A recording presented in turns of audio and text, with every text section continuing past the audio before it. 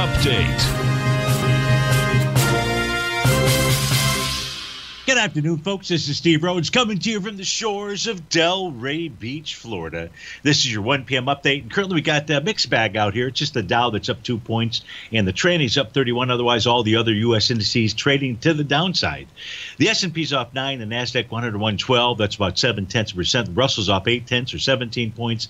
Semi's down 0.6. That's 24 points to the downside. Gold's off $6. Silver down 37 cents. Light sweet crude trade out at 70.62. That's down 11 pennies. Let's go take a look at our 9-panel market update chart. As we begin, we look at the ES Mini. Whoops, that's not the 9-panel chart. Here's the 9-panel chart. There we go. The upper left-hand corner. So yesterday, we had the ES Mini. We had the SPYs. You can go check this out on your SPY chart. Pull back and test the swing point from the trading session of December 3rd. That swing point had, as the test was occurring yesterday, it was on much lighter volume. So we have a test rejection of a swing point. Tom phrased it, if you can't bust them to the downside, you should try to bust them to the upside. So that's the message that we have right now.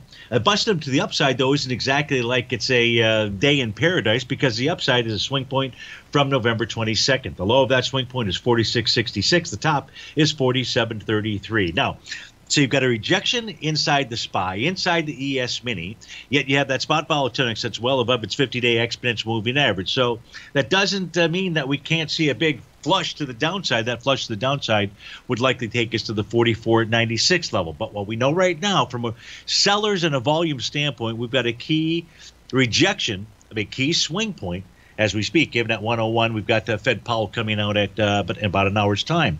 You've got the NQ pulling back to support.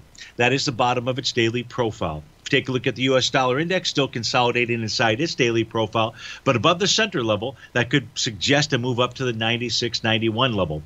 Gold moving lower, but still testing the bottom of its weekly profile. 1761 is the number. The actual low today, 1764. Now, silver doing a whole different thing. It is trading below the bottom of its weekly profile. Of course, it's a weekly profile. This is only Wednesday. So the question is, where does it end the week?